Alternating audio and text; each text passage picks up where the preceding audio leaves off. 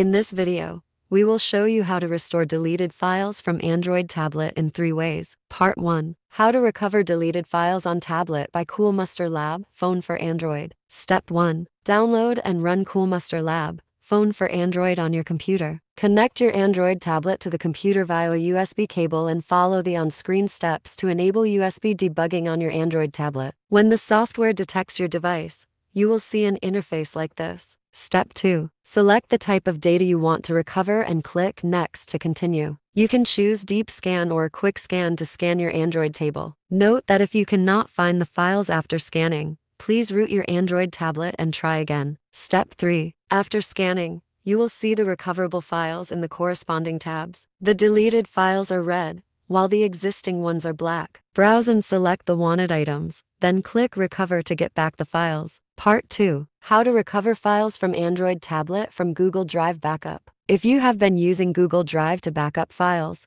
chances are you can restore files from an Android tablet on Google Drive. Google Drive has a trash bin option for you to restore recently deleted files. But files that move to the trash can be saved for up to 30 days only in Google Drive. Step 1. Open the Google Drive app on your Android tablet and tap Trash. Step 2. Find the files you need to restore and then hit the 3 dots icon, then hit the Restore button. Part 3. How to retrieve deleted files on tablet via Samsung Cloud Backup for Samsung. If you're using a Samsung tablet and have enabled Samsung Cloud Backup, you can follow these steps to restore deleted files on your Samsung tablet. Step 1. On your Samsung tablet, open the Settings app. Step 2. In Settings, locate and tap on the Samsung Cloud option. Step 3. Select Restore Data, then choose the file types you wish to restore. Tap the Restore button, and the system will retrieve those files from Samsung Cloud.